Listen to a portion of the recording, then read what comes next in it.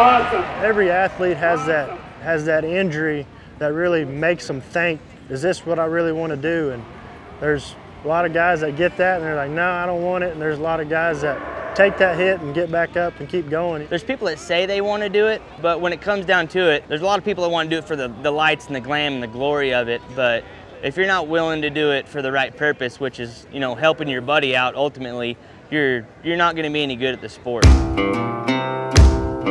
My name's Clay Hager. I've been fighting bulls professionally for 10 years now and got about probably 16, 17 years of experience into it. My name's Reese Mitchell and I've been fighting bulls professionally for 5 years and I've been doing it for 9. Well, it started real little. My dad used to be a bullfighter and then moved on to being a clown, and we grew up in clown acts. I was probably 3 years old when I was in my first clown act.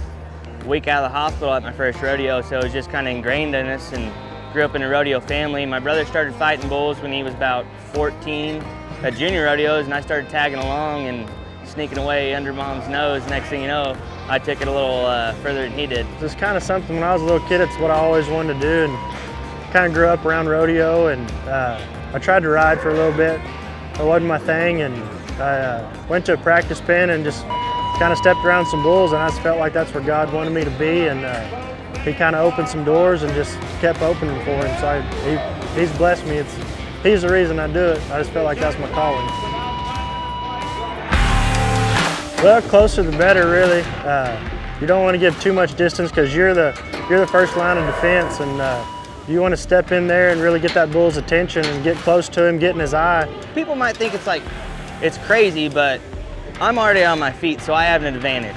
And then being two-legged rather than four, I can go in a circle faster than a bull can. So all I have to do is control my circle.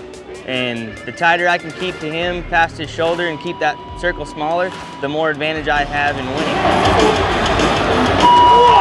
It's kind of like a cowboy mantra, which, you know, cowboys are always tough. And if we don't rodeo, we don't get paid. You know, you don't get paid to sitting on the couch. So if you can get on, you're gonna get on. And this year it was kind of, I don't know, it was different. There's a lot of guys just took some hard hits, and it happens every year because the bulls get better, horses get better and buck harder, so it's gonna be harder spills and harder wrecks, and, you know, like I said, you don't get paid if you don't go. You know, you get knocked down, you get back up, and no matter if you're hurt or not, you just gotta get through it. There's one year I messed both my knees up and I just kept going. It hurt like heck, but there's nothing else you can do. You gotta make money and pay your bills.